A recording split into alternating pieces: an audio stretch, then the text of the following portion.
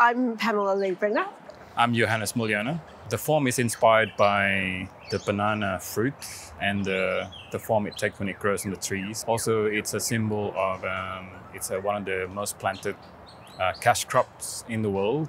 Thinking about the environmental impact and this monoculture that's developed around the world. The other side of the work is also about the use of plastic in our everyday life. Currently, the use of plastics is still growing, even though we've cut back on single-use plastics being banned and plastic bags and plastic straws and so on. And the impact on the environment is still kind of unfolding and growing. The working title of this work is Putar, which is Indonesian for spinning round again, because the work does blow in the wind, and I'm not sure, because I'm standing in front of it, whether it's actually turning at the moment or not. It requires only a gentle breeze to start turning, but we know that it does get quite windy here in the gardens, in these beautiful gardens. But we really want to call it To Everything. This references a song title which you may or may not remember. So the next line is To Everything, turn, turn, turn. And it's a quote it's a biblical quote. But it was made a popular song in probably the 1960s. By the Birds. And consequently sung by other people. And I thought that was quite appropriate because of not only the rotation of the work, but also because we are addressing to everything with the notions of sustainability and recycling. If I don't make work, then I get very unpleasant and grumpy. To me, it's more about trying to speak to the audience, I guess. That I enjoy that aspect. Also, being able to communicate on different levels. Like some people engage with the form and the appearance, whereas other people are more, engaged with it more cerebrally and more on the sort of conceptual level.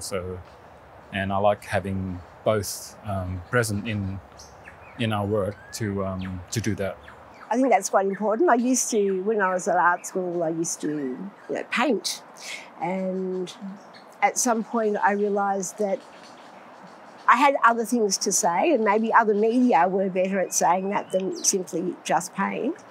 Then that meant I could have a voice without being too didactic, if you like. So the materials that we've used are repurposed bamboo sticks, recycled plastic bottles. It's actually interesting, even though it's plastic, but it has its own kind of beauty and resilience. So it's good for sculpture material, but in a way, it's also bad for the environment because it doesn't degrade. Yeah, so there's that contradiction. Because it looks very ephemeral, but in fact it's quite long-lasting. We've also used repurposed wheels to help make it spin. It's been a very challenging year, and it's been a very challenging few years. I mean, I'm sure everyone's mentioned that the fact that lockdowns have meant that life was difficult to get work made, to get work exhibited. We kind of get inspired by things that we see and come into contact with, and so working from home and being at home all the time really wasn't conducive to your creative processes, because you're seeing the same things every day. Dishes, each other. So it really was very, a bit, stultifying, I could say. Oh, the colour yellow.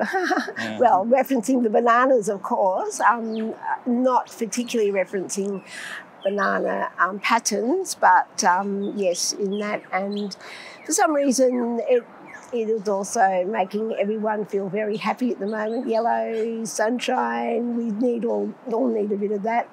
Creating art in the gardens is awesome because it's such a beautiful place to be. You always feel peaceful, but it's such a nice environment to actually engage with, especially the kind of artwork. So the physical artworks that we make just seem to fit in really well in this environment, not only visually, but conceptually. We also love the fact that after a few months, creatures kind of take residence in these works. Some use it as a perch, sometimes as a temporary kind of housing. rent-free, of course.